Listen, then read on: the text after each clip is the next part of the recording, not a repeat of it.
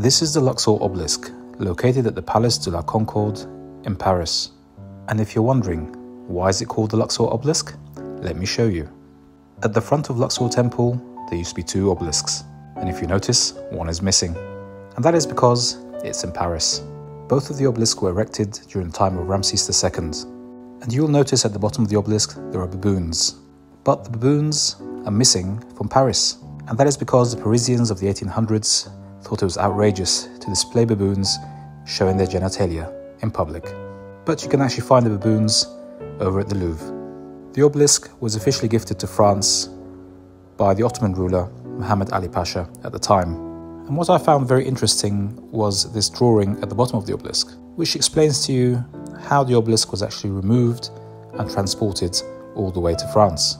The French actually had to build a special vessel just to move the obelisk.